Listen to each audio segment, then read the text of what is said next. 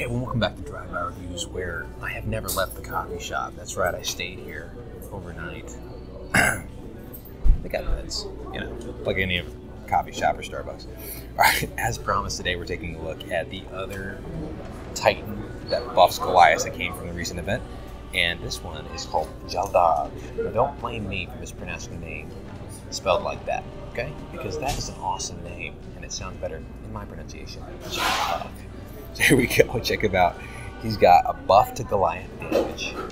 He's got Goliath resist against physical, Goliath critical, and resist against poison. Interesting combination. And then damage against Titans. So not my favorite setup on skills, but of course everyone has their own luck of the draw. But I will say this, it's always nice to see that grit and damage buff. So we're going to throw on the same relics that we had on Grulgar, and we're going to move it over and see how we do with a Ranger Goliath buffing Titan.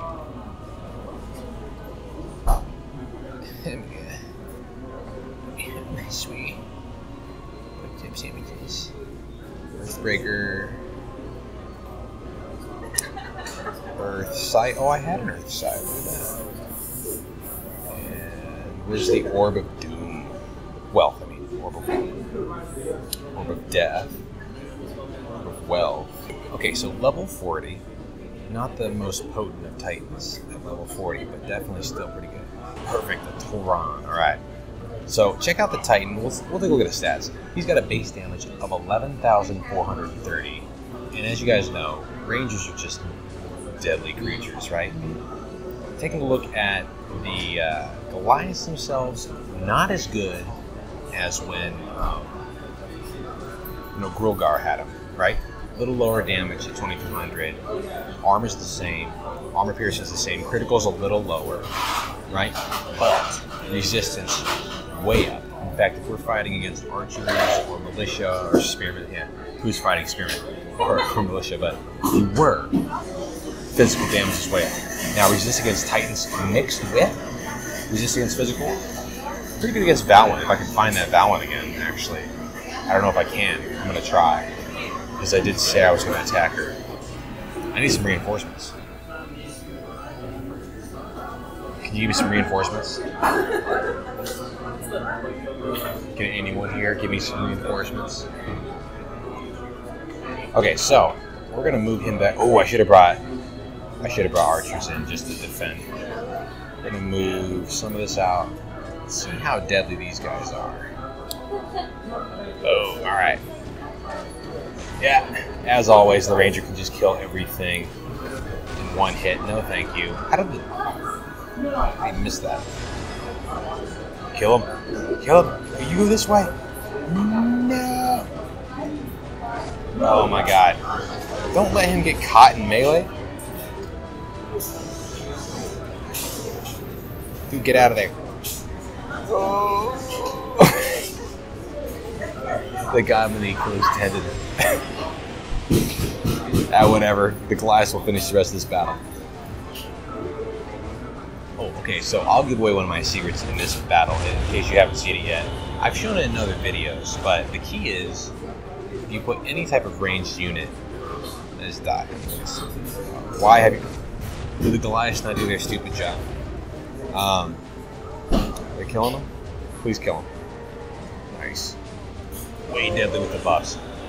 Any ranged unit will make the priority of Panthers and other attacking units like Infiltrators go for... I don't know, actually I'm not 100% sure on Infiltrators, but I know that Panthers will go for the ranged units. And if you give them a move command, damage will not register most of the time. So you've got somewhat immortal kiting, right? So let's go show that here. Yeah, so here we go, buttload. Here we go, buttload of Panthers. Watch this. We're gonna throw in. Let's go. Let's do that. Grenadiers and archers. Archers are easier to do. Alright, here we go. I wonder if you could solo this. We should try it. Oh, nice. Okay. So we'll just move him over here. And they'll pull all the ranged units that are going to spawn in the back over that way, and then JALDARG can just you know, one hit him. Okay, kill him, please. There we go. He hits hard, he just doesn't, he can't take any damage. Like a classic ranger. Oh, you better move forward, it's gonna take a while. You better move forward too, because the poison cloud's coming. Where are the Panthers, man? There's one.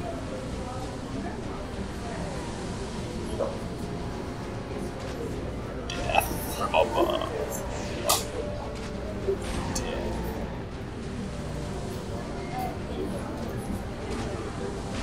Another guy caught by the Goliaths. Normally they'll go all the way to the bag. Definitely easier wins than a Berserker. Simply because Rangers, as we know, are still kind of the go-to Titans. I think Loki was supposed to change that as far as being a deadly lightning infiltrator. But at the end of the day, he still has to get in a melee fight. Nothing compares to the distance and deadliness of that Ranger Titan. He's almost a perfected glass cannon. All he needs is either a kite like the ranged unit, or let's go find something else, or he just needs maybe some terror spells and he's good to go. Oh, I think this is it. This ought to be good. Level 40 Grulgar, backed up by just a ton. Let's take some cannon fodder, some spearmen. What did he have in there? He's got... Oh, wait. Just random troops, okay. Random spells, too. Alright, so we're going to take in... Let's just blow it up. Meteor Strike. I find it cinematic when just hail fire comes down on the entire map. I just wish it would create more fire that lasted throughout the battle, but I know that's a lot to deal with. Alright, so we're going to move range units kind of down to the left, and then let's go auto here. Yes, that's a good idea. You should go this way. You should go this way, please. Here we go. And I'm going to control this unit. You like how he's going off by himself to kill this Titan. One hit. Level 40. Nothing, of course. Alright, here we go. So I'm going to show you right now. So look at these Panthers. No damage to the unit, right? All I had to do is tell them to move. Because I showed that they may be changed in the near future. But in the meantime, it's badass. Dude, shoot the thing right in front of you. What's wrong with you, man? Thank you. Oh, I forgot about the hellfire. Oh, now the double-edged sword of that is if you stop moving your archers, they will die immediately. So beware.